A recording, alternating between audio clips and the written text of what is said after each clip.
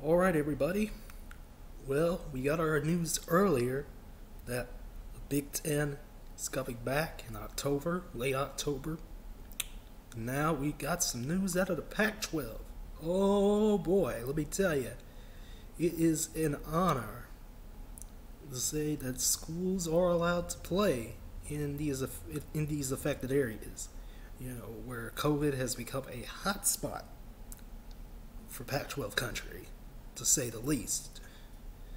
Um, Now, I don't know if the Pac-12 has a real plan yet, but Larry Scott has come out and said, along with the Mountain West, they've come out and said some things, where it's like, okay, we're getting a little bit closer to play, but it's not ready yet. Speaking of play, the FCS is moving forward with their plan to go in the spring, which is the dumbest idea because it really impacts the athletes that are there that are just now getting there, the freshmen and sophomores especially, because they aren't eligible to get drafted yet. And if they do get drafted anyway, because there are some players in the FCS level that do get drafted, but from late April to May, it'll be a 16-team playoff. Of course, some teams will have already scheduled some non-conference games for that time, such as Jackson State, which has scheduled a non-conference game with their conference opponent because that's just how the SWAC does things. That's how pretty much any FCS conference that doesn't have their stuff together, like the SWAC, they do that just to keep the rivalries and stuff safe and everything like that. But yeah, so April 18th is the start date for the FCS playoffs. I will probably not be watching. Probably watch just the championship, to be completely honest with you. But if it does continue to go on this trajectory, it's the spring. And lastly, here, the NCAA has announced the pretty much the start date of college basketball. I usually do not cover college basketball so early. I usually start in January with my coverage of college basketball because that's when everything gets crazy around these parts, with football season winding down and basketball season coming up, and then indoor football as well coming up. But at the same time, I think this is a great starting point. November 25th.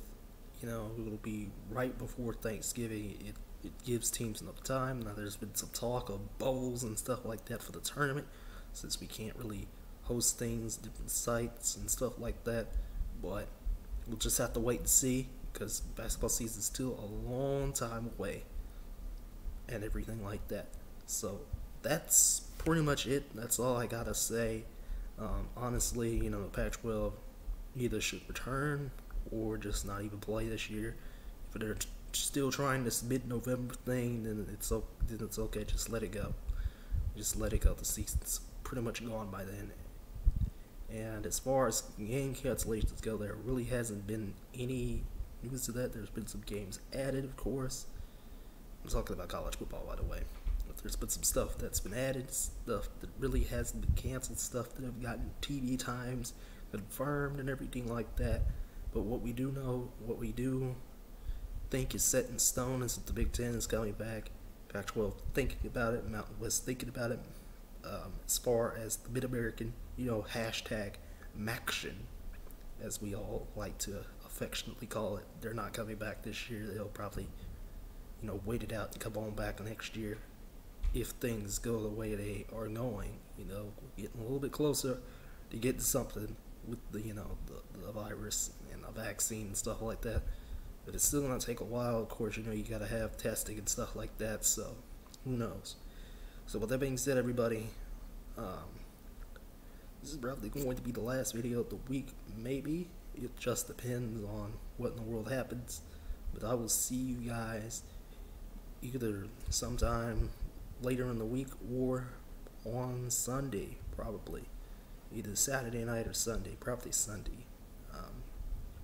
So yeah, Big Boy Variety out, and I'll see you next time. Peace.